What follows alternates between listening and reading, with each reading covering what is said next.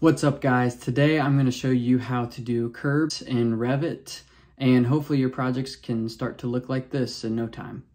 So with Revit, it doesn't come with its own curb, so we are going to have to create our own.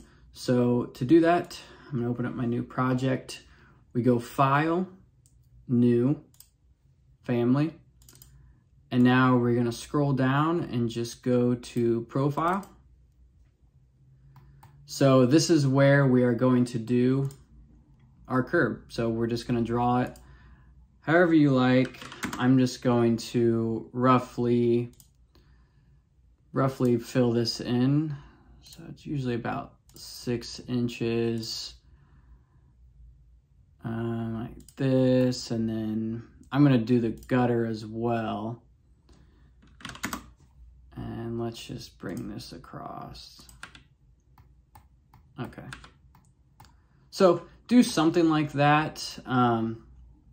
Obviously it's a little rough. We could probably make it a little bit more accurate by doing this and trim. Yeah, we'll do that. Okay, so now we want to put it into our project. So I'm gonna click OK. I'm gonna just save changes to family 3. So just make sure we remember what it's called. I'm gonna save that to my desktop. Okay, so the thing to remember with curbs is you cannot place it on pads or any site element. So you have to use flooring.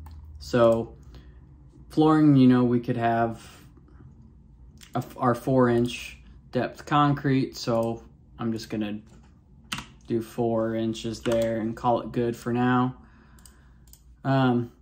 So you have to place it in 3D. So how we're going to do this is, now that we've got our profile, if we go to floor and scroll down to slab edge, we can see the default slab edge that comes in.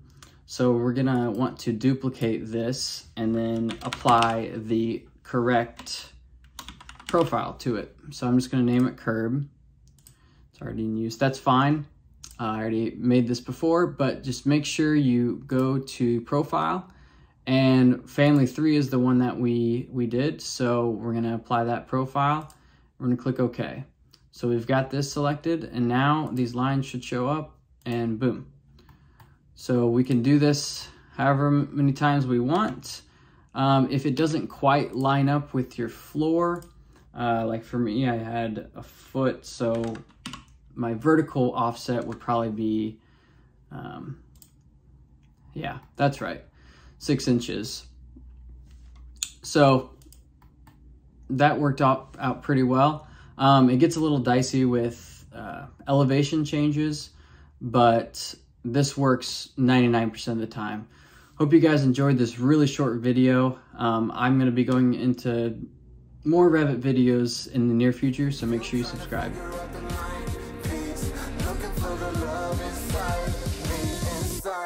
Me